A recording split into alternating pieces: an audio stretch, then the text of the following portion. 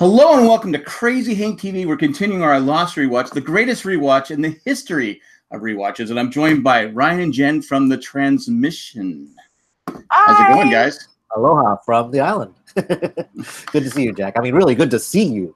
Yeah, it's been well, we did talk a few months ago, but I didn't see you, right? Right. Yeah, I think did Jay see you?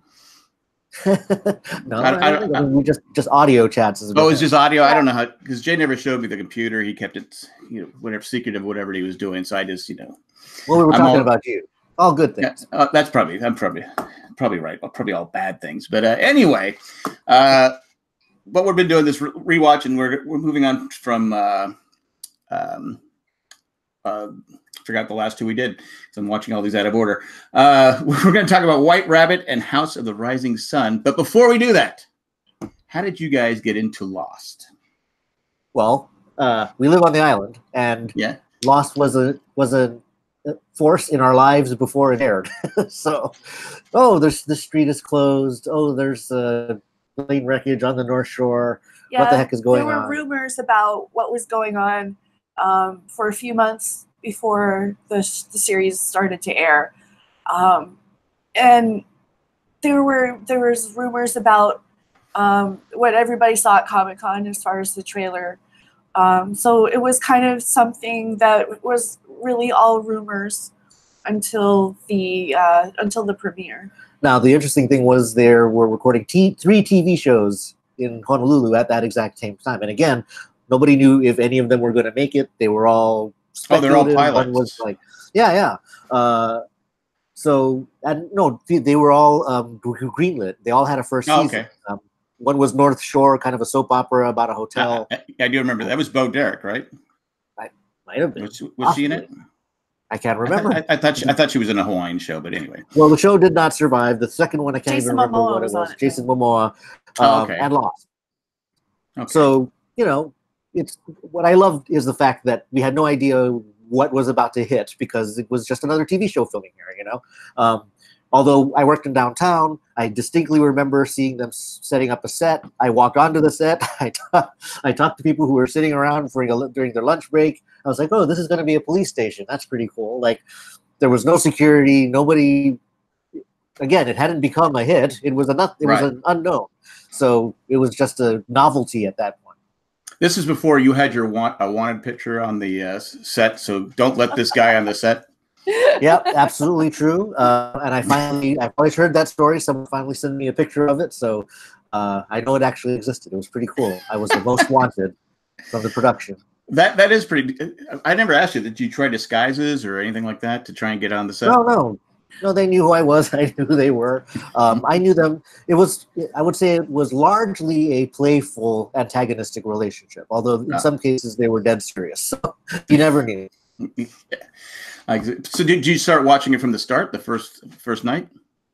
Now, I wish I could say that I went down to the premiere on the beach, because apparently that was the official mind-blowing public moment for the show. But no, we waited until it came on TV. Yeah.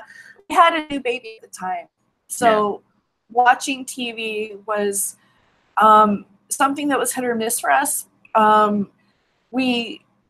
wasn't really interested in it because I had invested too much time in shows that ended up being canceled.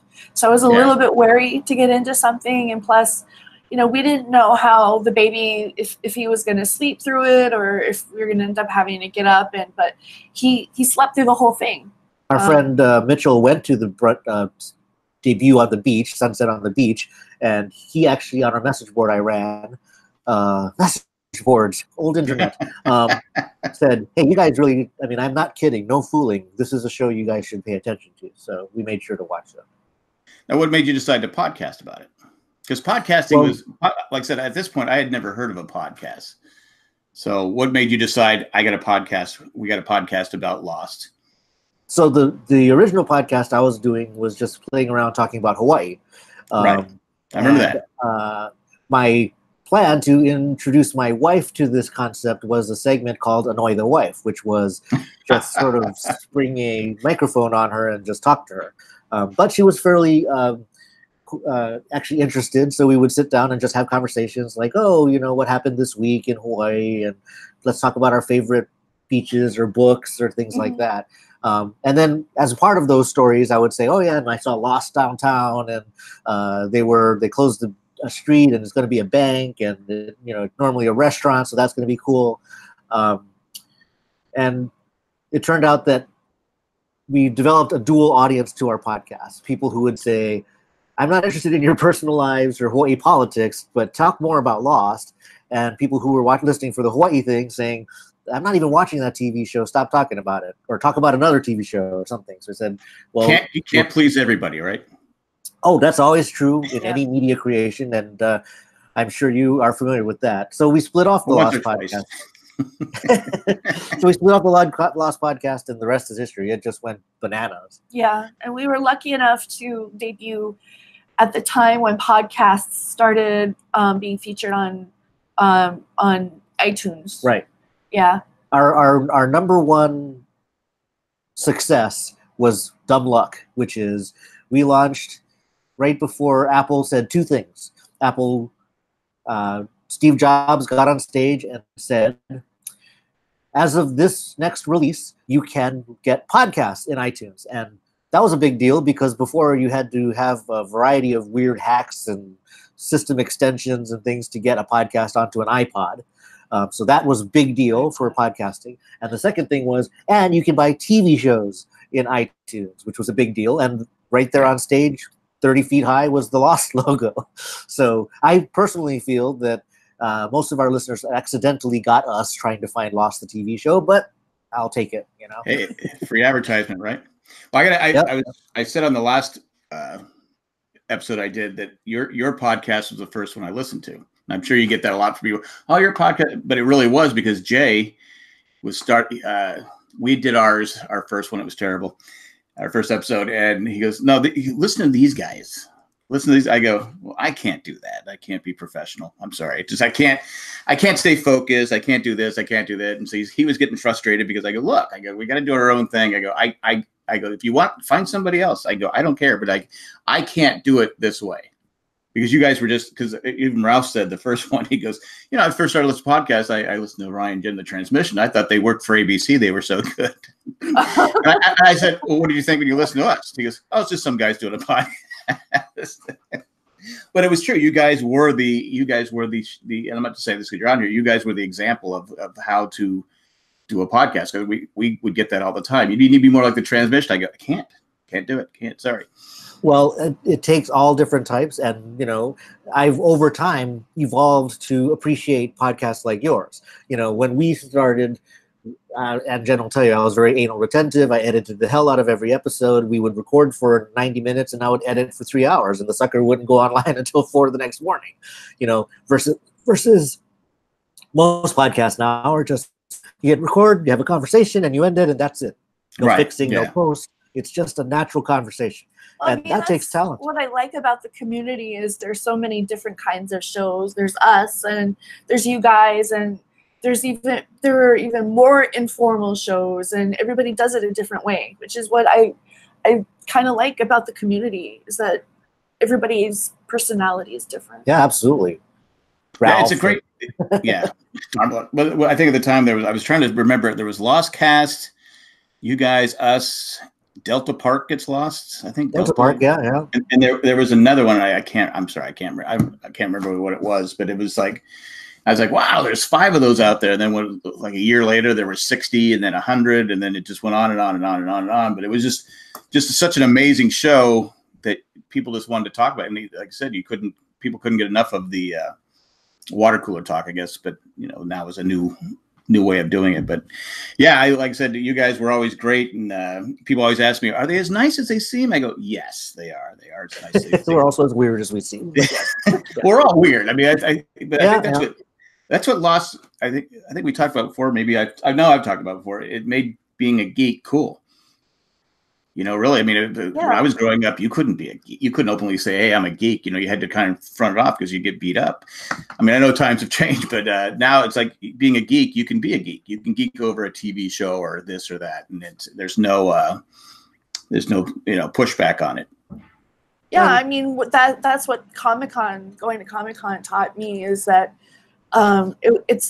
it's fun to be into things. Right. Fandoms in general, yeah, absolutely. It's a whole field of study now. I mean, people take it seriously. Obviously, it moves markets. It's fantastic, and I still believe that Lost benefited from being right there at the start of social media. And like I said, message boards were the thing before this whole Facebook business, before this whole Twitter business, and now podcasts about TV shows are the standard almost. It's a basic category. Every media company is doing one, so it's pretty impressive.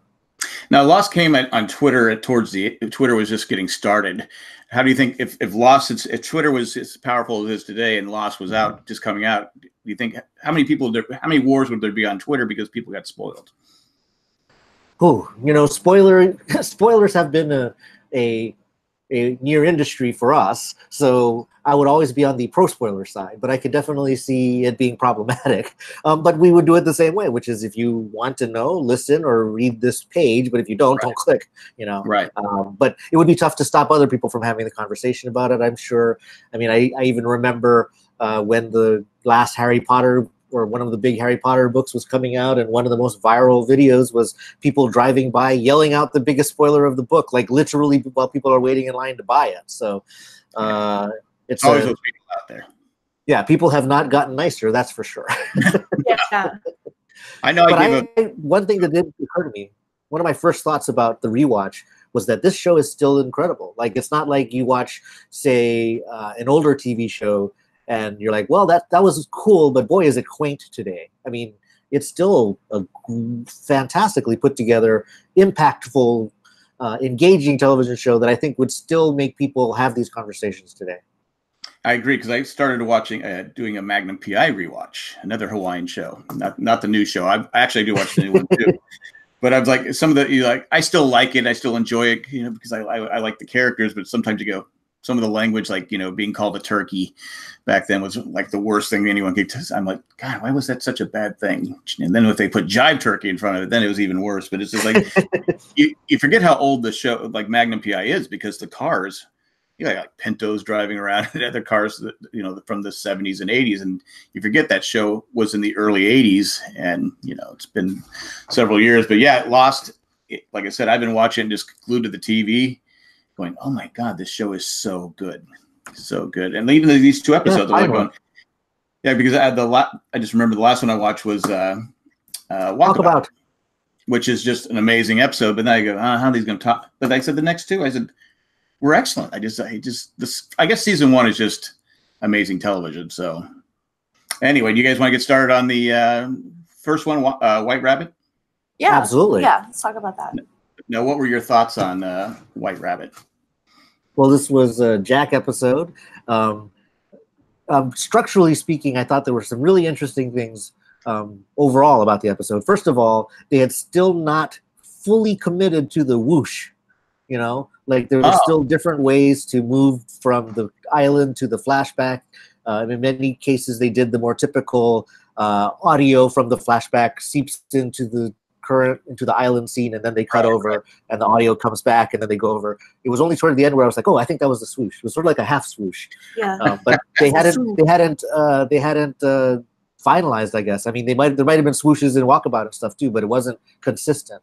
And the other thing that and actually Jen teared up, was this is the first appearance in the show of Life or Death, the Giacchino theme. Oh yeah, yeah. I was like, oh wow, it was this early. Like, it was impressive that musical cue can still have the power it does. But when we first hear it in White Rabbit, we didn't know that it was going to become that powerful, I guess. Right. Yeah. Well, the Giacchino music is amazing anyway. But yeah, go ahead, Jen. Just having lost both of my parents, within the last few years, just hearing that theme again kind of brought me back. And it really hit me, like, how universal the themes are of, like, losing one's parents and having bad relationships with parents and things like that. Which Jack had. Well, most of I think pretty much they all did.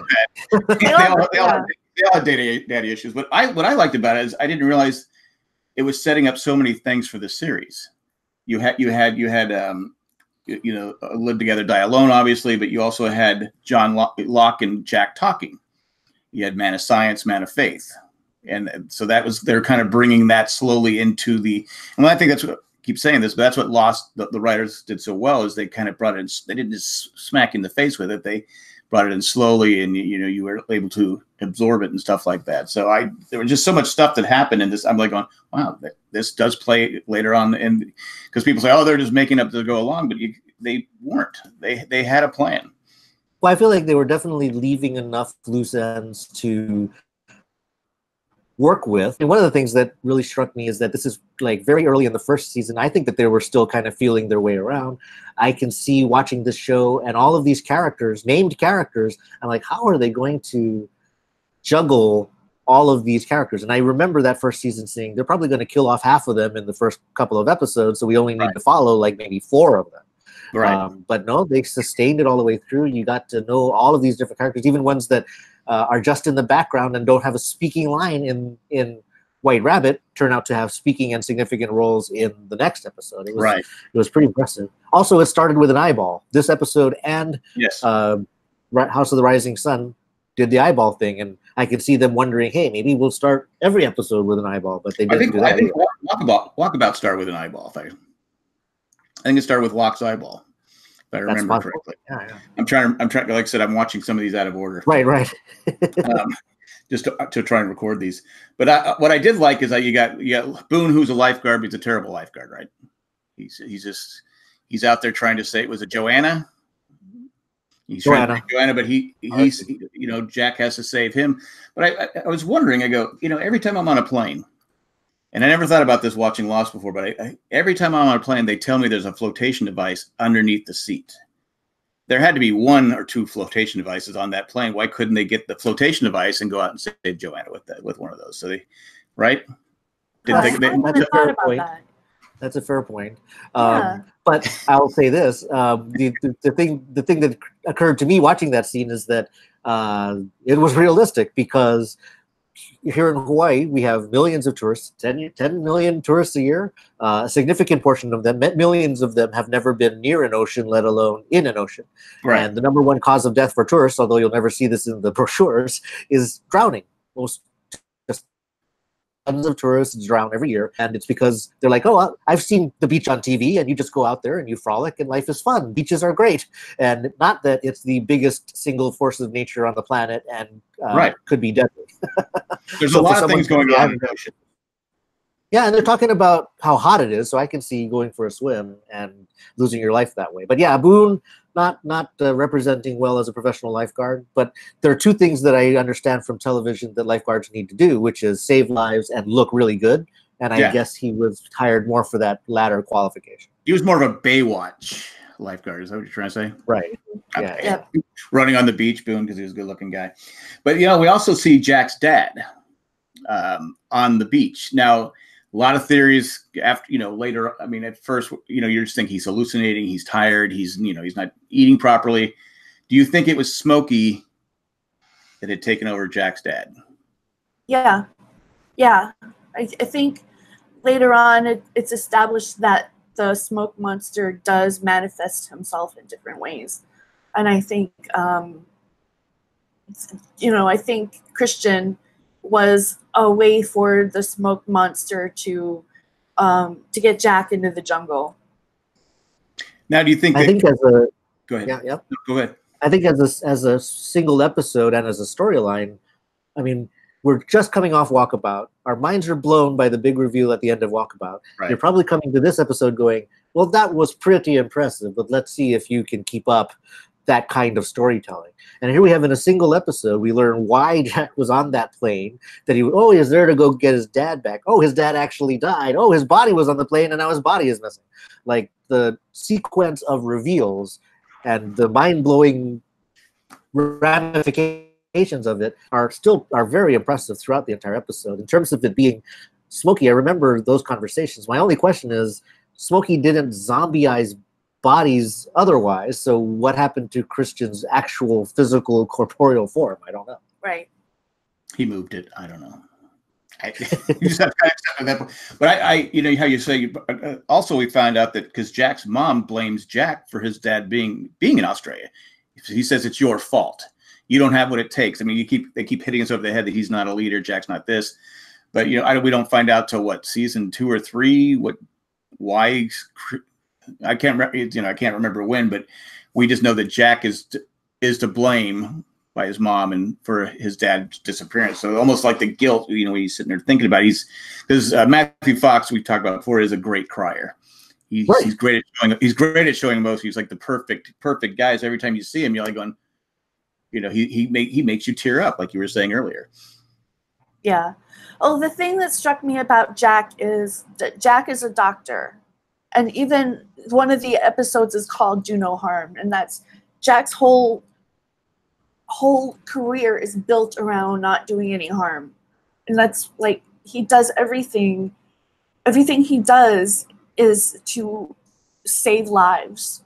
And he gets so much pushback from people for doing what he thinks he needs to do no harm. Like Boone gets in his face for dragging Boone back to the ocean or back to land.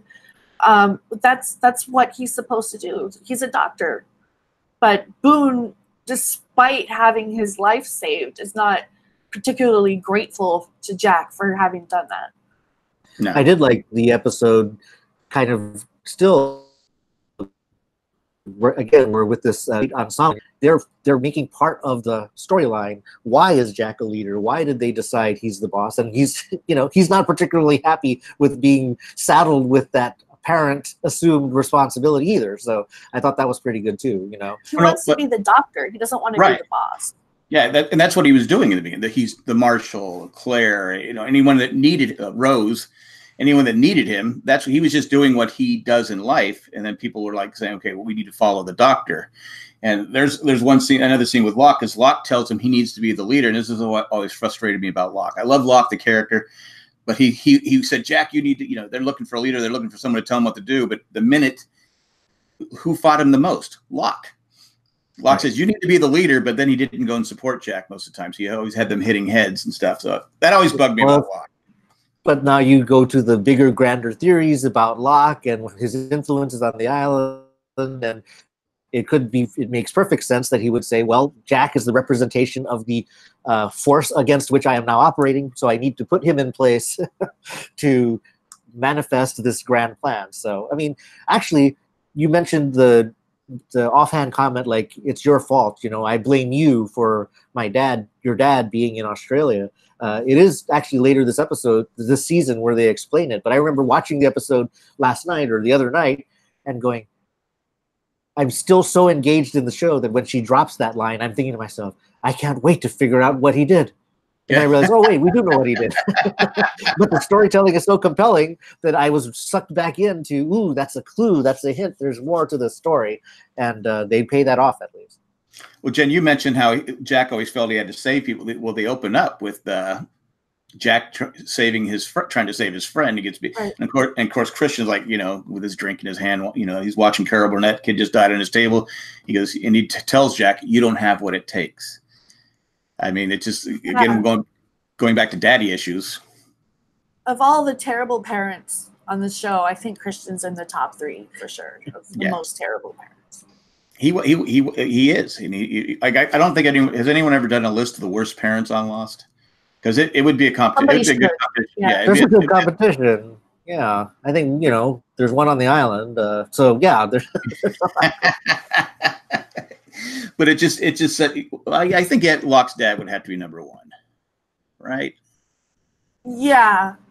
I mean, what he did was actually criminal, so yeah.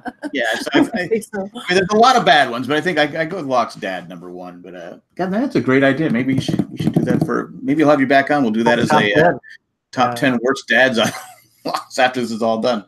But yeah, another thing I want to talk about, because when Jack's chasing after his dad in the jungle, he goes over a cliff and hangs on. Now, Smokey, we find out, couldn't actually kill the candidates.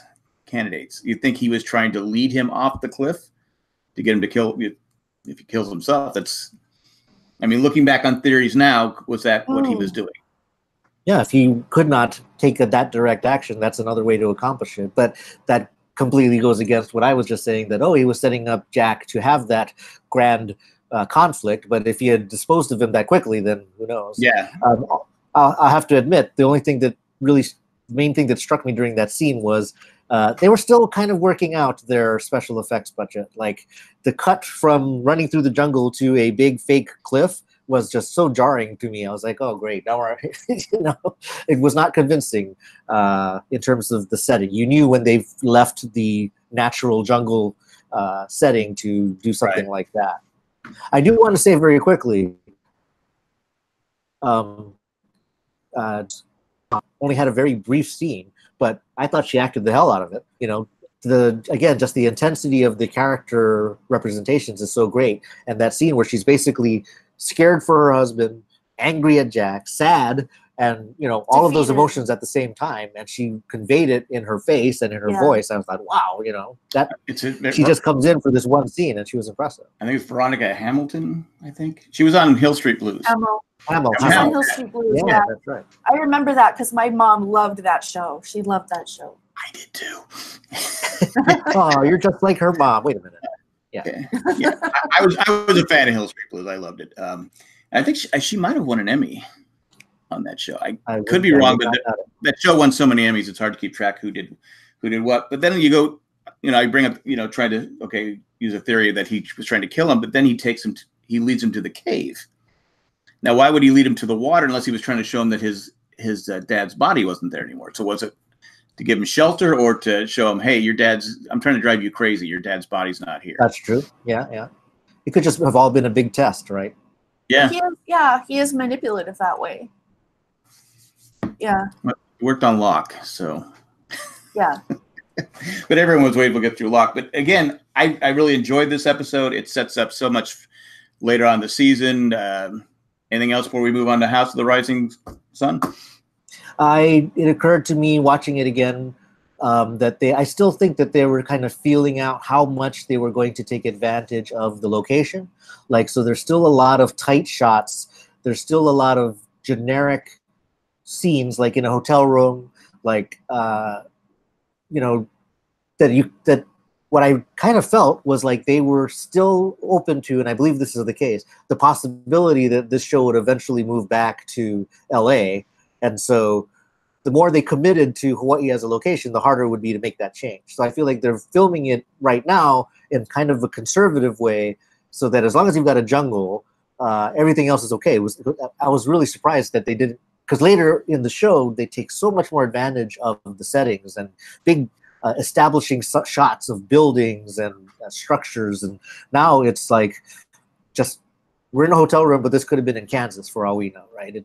We're just telling you we're in Australia, but we've done nothing to make you believe you're in Australia. You're in a morgue in Australia, but it could be a morgue anywhere. There's nothing distinctive about these interior sets. So I thought that was interesting. Well, was it hard? Because a lot of times you'll see they'll be on the street, and you obviously see you saw firsthand what they were doing to make it look like Hawaii. But I just couldn't see the show. If they had moved it to LA, I couldn't have seen. I don't think it would work. The lighting would be different, and the force would definitely be different. But anyway, I just thought it was neat that it's like, oh, a morgue. This morgue could be anywhere. This hotel room could be anywhere. All these interior shots are not distinctive, and that's fine. But just remembering that eventually they're out on a street in Thailand, and they're in Baghdad. I'm like, wow, they really went big eventually. Yeah, and I mean to me that's like, it shows how creative they were. Like they had in mind how to use these places, how to find a place that looks like Iraq, and how to find a place that looks like Thailand. I think the set designers were very creative that way. They were able to find a way to use all these places. Yeah, because when we were in for Sunset on the Beach, we got to take a little. Beth took us on a little tour, and we got to see where Echo seen the soccer seat, and when the thugs drive up, and where the priest is, everything. And you look, you go, wow, they really, because it does look like Africa when you watch it on TV, but you look around and go, wow, how did they do that? But I guess that's the magic of television. But again, I'm glad because the natural beauty of Hawaii it's just a great set. I mean, how can you top that? You wouldn't want to see it on set with fake leaves and all that different stuff. Well, so I'm glad it gets more interesting next episode for sure, that conversation. Oh, yeah. So next we have House of the Rising Sun, and we see a gentler, kinder Jen.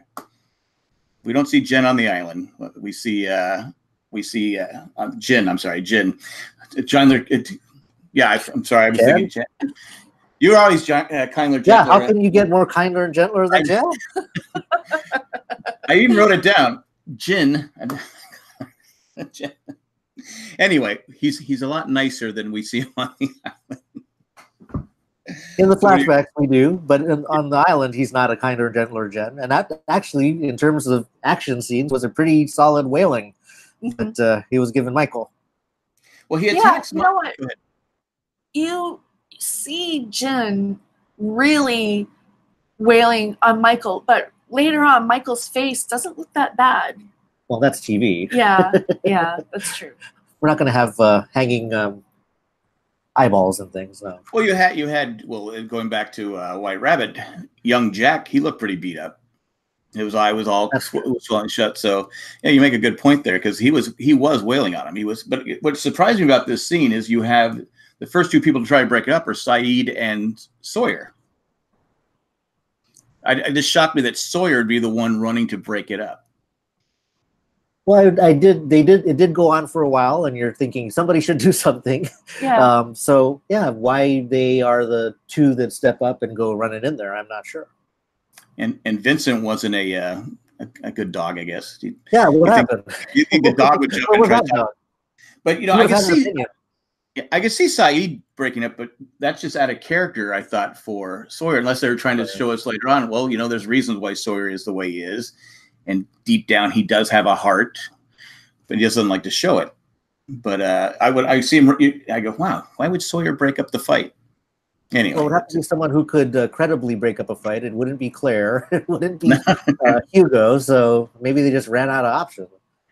That's true because everyone else was on the going up to get water, right? Yeah. Anyway, so we have that, and we also have. Drawing a blank here. Oh, the break up the fight, and then what other things that come to your mind on the Jin's eyeball starts the episode. I remember the conversation about this episode behind the scenes was about boy, there sure is a lot of Korean in this episode. There's a lot of subtitling in this episode. It's fascinating to me that it was considered risky. Right, I think in the modern day of golden television, there's entire shows that you're not watching in your language. There's nothing wrong about that. But to put on primetime network television storyline that is told at least half entirely in another language with subtitles was daring. So that I thought was pretty cool. I also like that, it hadn't occurred to me until I watched it again, but they went right into, where I come from, Koreans and African Americans don't get along. It's like, oh yeah, that's a thing. That was addressed in the show. So I definitely think the diversity and the use of the Korean language was very impressive for early on in a show where you're still trying to figure out what it's about. Did we know Saeed's background before this episode? Did he mention before he was from Iraq? I don't think we've gotten to Saeed's backstory yet. Because he did say he mentioned he was from Iraq. Yeah. He told Hurley he was Iraqi. Okay. So, but I don't know if he was public. I don't think it was widespread known that he was from Iraq. But we don't know his background as a torturer. So that comes on later on. But what I liked about is how it shows, Jin is so nice. He's loving. He's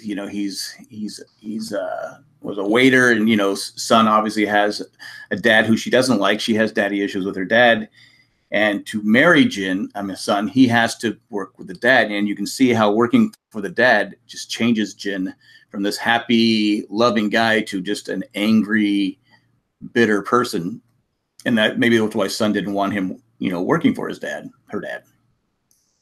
Well, one of my questions was, how much did Sun know about her dad's business, right? Because it does seem that she's reluctant for him to go to work for him, but not in the way that it turned out to actually be.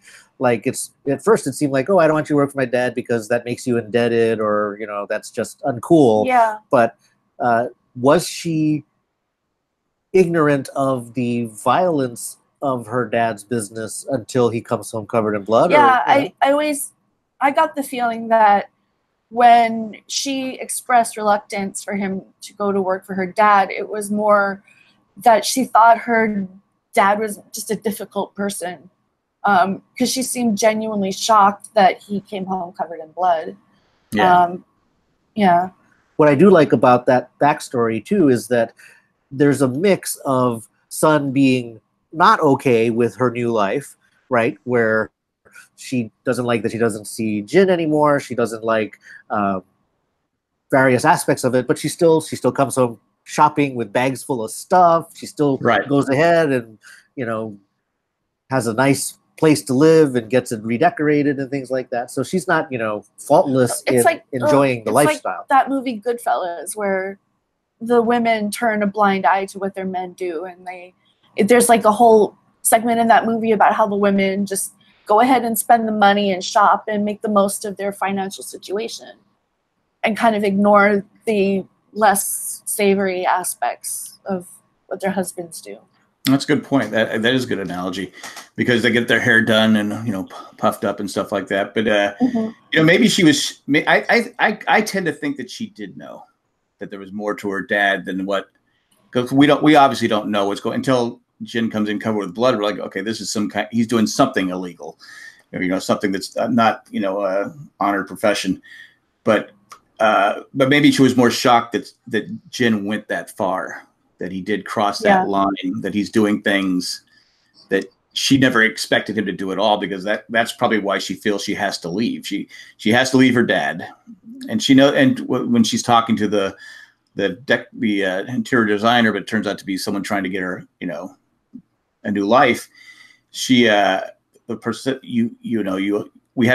dad has to think you're dead. Everyone has to think you're dead in order to work, because the dad had so much power. So she was obviously afraid of her dad, I think, in a way that. So I guess we'll never know for sure, but I lean towards the fact that she did know who her dad was. Maybe not all of it, but she had a good idea of what the dad was capable of doing anyway. Well, it certainly it works that if she did know, that being surprised how far her husband had fallen into that racket, and eventually deciding that's why this marriage is untenable. But yeah, definitely. I liked that backstory. It was good to see the Byoruin temple in Kaneohe. Although I guess we're supposed to believe that her dad lives in a temple. I don't know what they were trying to say. But yeah, that it's a good Korea backdrop. So that was. I've seen that temple a couple times on my Magnum PI rewatch. Yep. They're using it there. It's a popular set. Although I'm watching it going, where are all the feral cats and chickens and peacocks?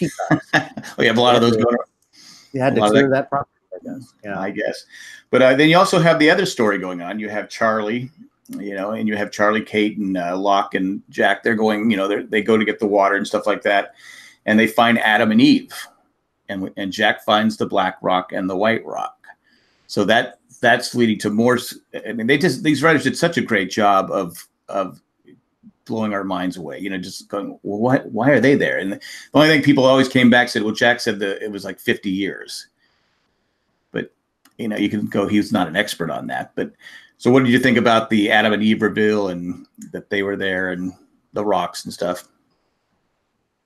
Well, I like that. Again, I feel that this early in the show, they were leaving loose ends on purpose, knowing that they needed to have something to come back to later. It seemed like a very practical decision. Yeah. I think that what Adam and Eve eventually turned out to be significant portions of the mythological debates about the arc of the entire show.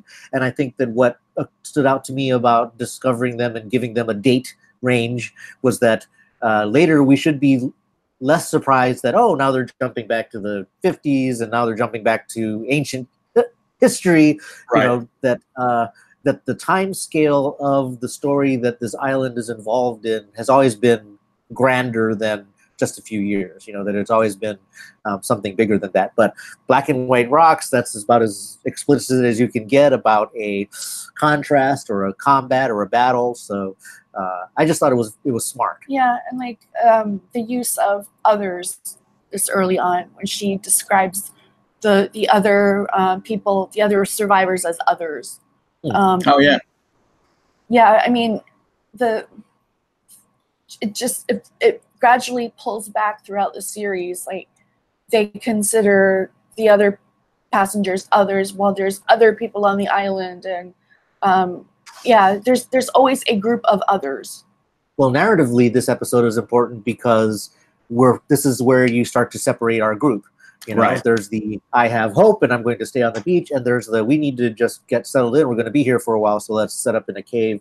I think that that kind of political setup was telling and continues throughout the rest of the show. I remember the scene where basically Sawyer is asking Kate, which side are you on? Which way are you voting? It almost seemed like a referendum happening on the beach to decide, are you a cave person or a beach person? Right. So, exactly. I thought that was really good because you are watching the show saying, what can they do? And watching this episode, you're like, oh, maybe the two factions separate and then they eventually try to kill each other off. Like, where is this show going? I can't figure out, what the overall plan is. Now they're separating the gangs. So what does that mean?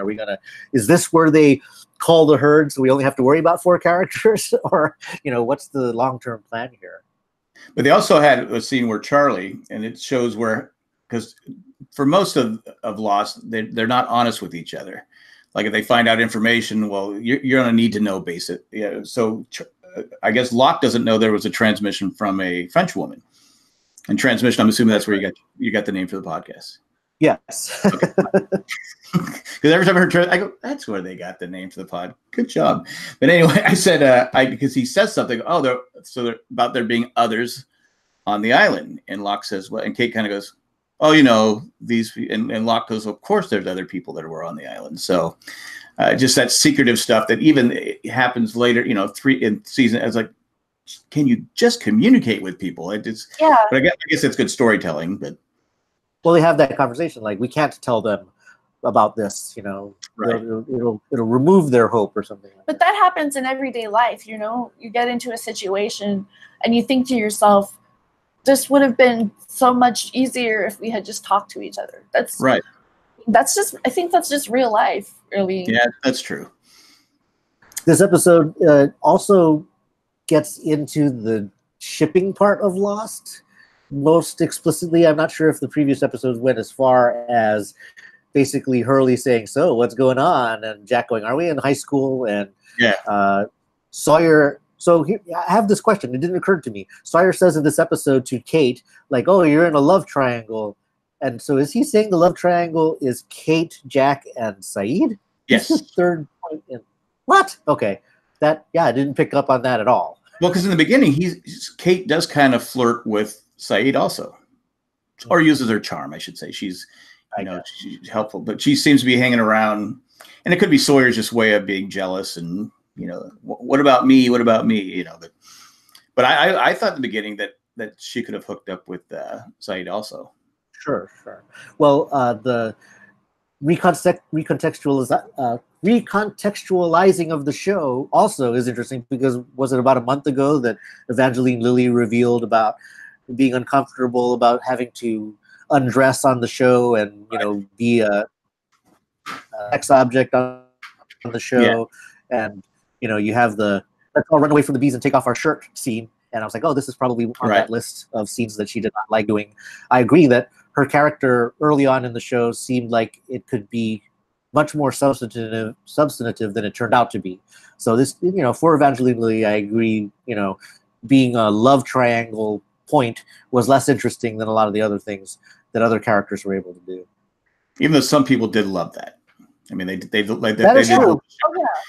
Because I never used it yet. Well, it's funny, as you mentioned Jade on the last podcast I did, I said, when I was talking about Jack and Kate, I said Jade. I go, oh, I can't believe I said that. But, because I don't think I ever said it. I never used the terms chipper terms. I just never did it because I don't want to say I didn't care. There was couples I wanted to get together, but it wasn't my main focus of Lost was to have who was going to marry who was going to be with who. I didn't, really care. I mean, you loved it eventually that, Rose and Bernard do get back together. I mean, there's scenes that you do love, but it just wasn't a big deal for me. But I know a lot of people, that was their, I'm not crazy. They did love that part. That was why a lot of people watched it. They cared about that part of the show, but it wasn't for me.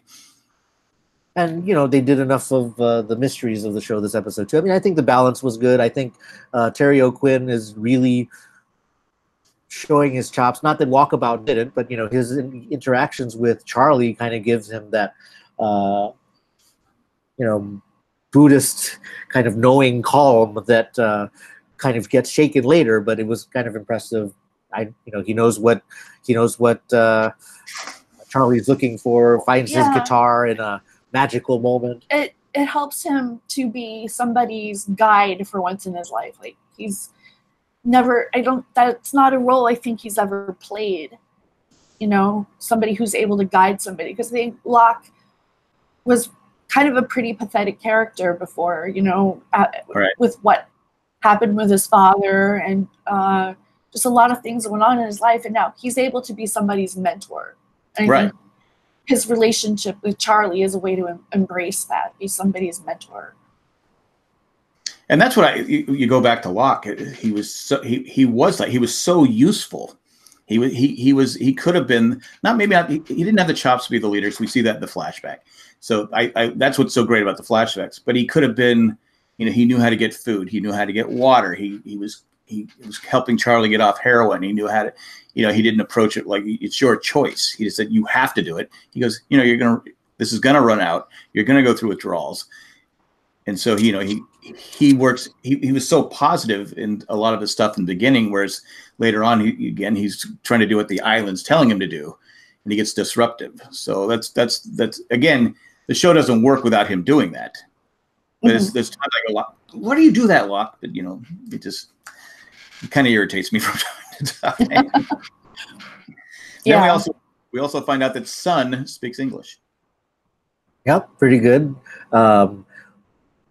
I think Michael does a good job of being as surprised as we would be. I think that whole conflict over the watch was a little more overblown than it would needed to have been, but dramatically it worked. Interestingly, that the watch didn't play into the actual flashback. It's just another artifact at this point that is important. But Jin speaking English, and I think do they continue that charade for longer, or does it just come out in the next episode? I can't even remember. I don't remember. Because I know when Jin finds out, he's upset. Right. So, and then that also starts the handcuff with where Jin has the handcuff on to I think a few episodes into season 2. It's like, I remember, can they just get that handcuff off him? It's got to be, it's ridiculous. Find something to get it off. But I like the Sawyer was just carrying the handcuffs around. Like, we just broke up a beach fight. You know those handcuffs? They're in your back pocket. Can you throw them to me? Like, okay. Kind of have to overlook some things, right? Is that what you're saying? Right. And there was the scene, I think one of the best scenes in the episode is when Sun is debating whether she should leave or not. And she's going back and forth, and she's tearing up. That scene is so visceral, because you can feel the pressure she's under. You can feel just the tension inside of her. She just plays that so well. All in her face, because she's trying to be nonchalant, standing next to the airline counter, but she's having this life or death conflict in her head. And of course, when they escalate through new clothes to a diamond ring for him to pull out the cute little flowers from long ago, you knew that was it. That was it for her. I said, what a great scene. Because you had the scene where Jack was talking to, the person at the airline trying to get his dad on the plane. And, but that scene, I think, was probably my favorite scene of the episode, where Jin just gets that little smile and shows up the flower, and she just goes, "Oh, I guess I have to stay now." And it just wrapped up the episode perfectly for me. But I did want to say something at the end. They have the song. I can't remember what the song was playing, but it says something. It goes something to the fact you caused pain and suffering, and when they do that, they're showing Saeed. When it's something about pain and suffering. So are they telling us that this guy is a torturer, that he tortured people? That's a good point. Yeah, I hadn't lined up the lyrics with the people they were cutting to. That's very likely. I mean, I do feel that throughout these 2 episodes and every episode leading up to it, you get little hints that there's more to the story. Like somebody asks Kate, or Jack asks Kate, "How did you end up like this? Why are you this way?" And she has this look on her face like, "Wait for my flashback." So, but she also said later on, she goes, "You had your chance to get that story." Yeah, I think it was in White Rabbit. You had your chance. Hurley using the Discman to play a song out of an episode, also I can tell was something they were thinking, oh, maybe this could become a thing, and they do it in another episode. But certainly they did accommodate the question at the time, which is how long are those batteries going to last? So it's a magic item. It lasts forever. But actually, I'm glad they did it, because I think that the musical montage at the end of an episode where we pass over everyone's thoughtful faces is a cliche in television at this point. Yeah. So I'm glad they didn't stick with that in particular. Yeah, because I know my wife's a huge Grey's Anatomy fan, and they do it. Is it every episode? They do it. It's like, yeah, whatever. But I'm with you. I'm glad they didn't keep that as a gimmick type thing. But overall, I mean, I love both episodes. I thought they were very good. I thought that focusing on the Asian characters was great. That was a good choice. I mean, even back then, I was myself sensitive to portrayals of Asians, and I remember the fear of Jin's character not redeeming himself and turning out to just be a complete asshole. So I'm glad that that they show that depth, that these characters have more going on in their internal lives. Can we talk a little bit about locations? Sure. Yeah. So, of course, they're on the beach and they need to go somewhere else. And they say, we're going to separate and go to the caves. Right. But we knew in Hawaii that those caves were in a building on Nimitz Highway in the industrial area of town. So already, so they're not when you mentioned earlier, no. So man. Already when you mentioned in the last season or in the last episode, we just talked about like, oh, they're not going to put up the fake ferns and we're in a cave, yada, yada. We can do this in Los Angeles. That's actually what they did. I thought, they set up this cave set. And if they eventually kill off everyone on the beach, then they don't need to film anywhere expensive like on a beach. They can just build a cave set and it becomes Cave Town TV or something like that. So you think that was done? Was that done to keep the cost down? I think, yeah, they're still trying to be conservative. They blew $10 million on the pilot, so that's probably a chunk out of their budget. So, yeah, let's move indoors. Let's have air conditioning. Let's have a protected set where random nerds can't watch what we're doing. And it seemed like a very practical consideration. Although the location where they chose to build that set was actually an infamous building in Hawaii history. It was the location of the only mass shooting we've had. And nobody occupied that space for years and years and years before Lost moved. Yeah. Didn't know that. So I'm glad they moved back out. People say that building is haunted. So. Yeah, I don't know if I want to be in there, but it's going back to the cave and one more thought about it. What would you have done? Because I can see both sides. If you're not on the beach, if a plane comes by, they're not going to see you. But the cave is the best place for survival. Well, if you're in the cave and you know that there are other people on the beach, then you still stand a pretty good chance of being rescued. Get the best of both worlds. Yeah, you get the best. You still get shade and water and food. And it's presumably nice and cool in there. Yeah. I like Sawyer saying, it's going to rain eventually. I'm an optimist. That works. That's true. That's a true statement. This jungle is very green, so it's not going to be this beautiful blue and sunny all the time. But the other thing that they don't think in terms of shelter is if they make it to monsoon season or hurricane season or wherever this island happens to be, that's going to be a problem too. I would probably be a cave person because I don't like getting sunburned, and I'm still surprised how nobody is seriously sunburned on this show, especially Kate. Well, they have that sunscreen that Sawyer's peddling for $5,000. That's true. That's true. Yeah. Yeah. How about you? Cave or beach? I probably would have loved the beach, but I gotta have some kind of shelter. I mean, but here's my going back to them. Shouldn't Jack's approach have been, we'll leave 2 or 3 people here on the beach to keep the fire going. We'll rotate. So we can keep the signal fire going and all that, and then the rest of us live at the cave. But as Jen says, it seems that you could just have a scout. You could rotate that person. Like you're sleeping on the beach tonight. You're sleeping on the beach tomorrow night.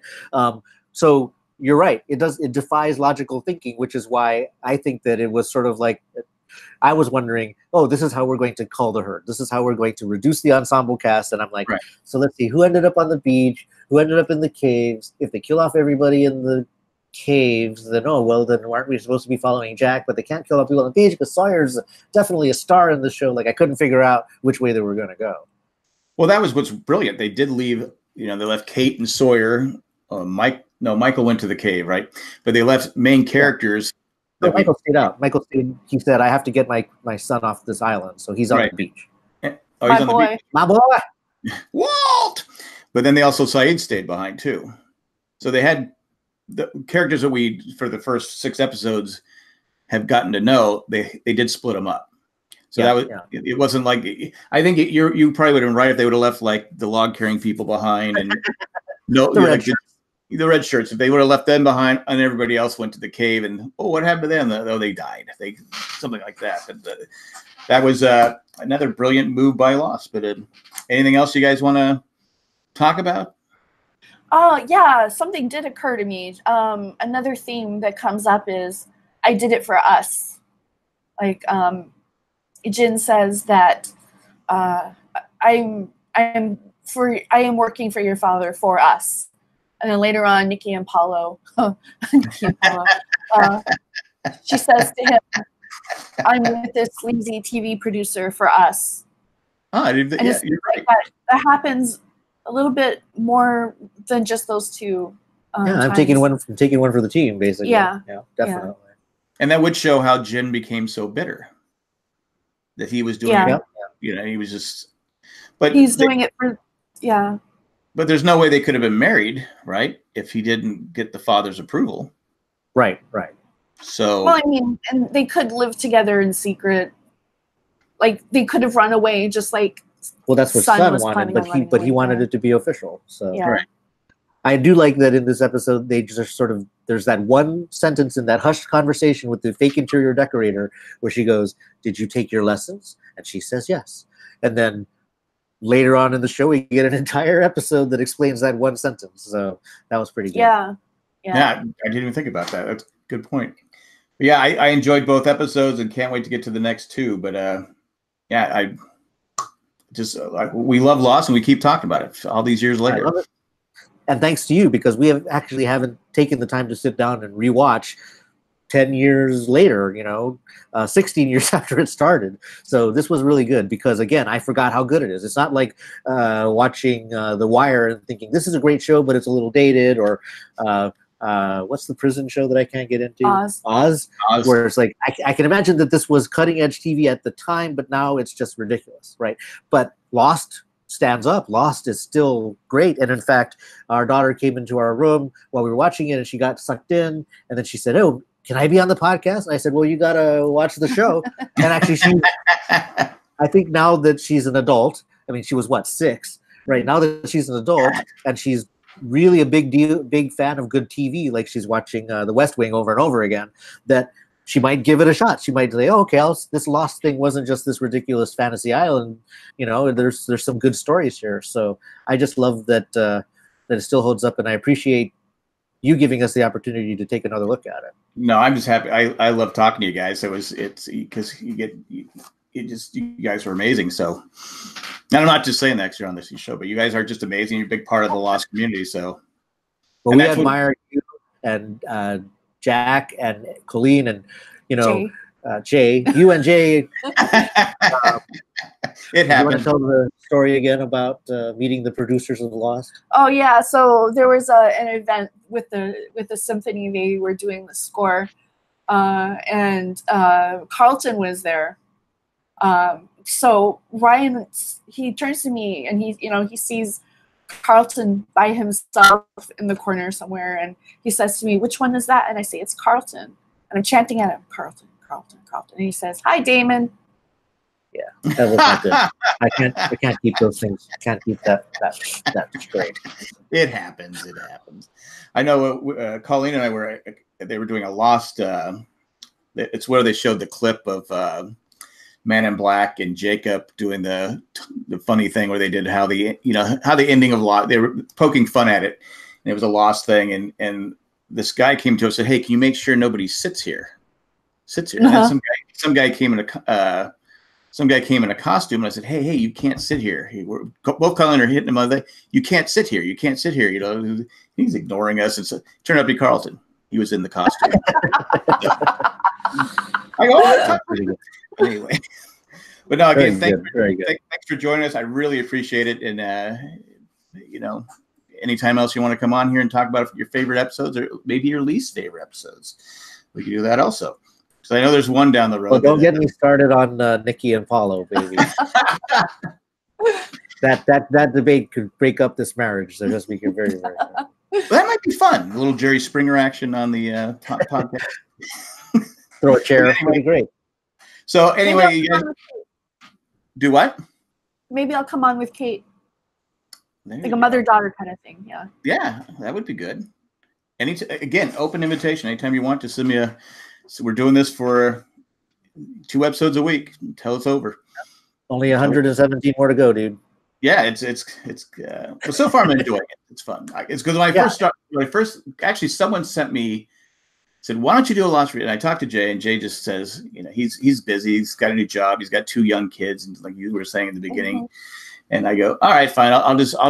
Anytime you want to join me, you can join me." And he's been out of town a lot, so I said, "All right, I'll do it." I was telling my wife, I go, "Do I want to watch Lost again? Do I want to get where I have to talk about it and all this?" Because I wanted to watch it just for me. I wanted to watch it just where I could watch it and just keep. If I wanted to move to the next episode, could move to the next episode. But I'm enjoying this because I'm getting different perspective. It's almost like the old podcast, Dave, where you put in the podcast. Oh, I'm going to listen to Transmission. I'm going to listen to Dharmalars and all the different stuff. It's been fun so far, but of course, this is only the 3rd week, so it could get when I get to season 3 with Nick and Paulo, maybe I'll regret the decision. But as of now, hey, I'll come on that episode. All right, then I'm penciling you right now. I'll wear my razzle dazzle shoes. You just wait. Ryan for Nikki and Paulo. Got it. All right, guys. That's razzle dazzle. All right. All right. Bye, everybody. Thank you.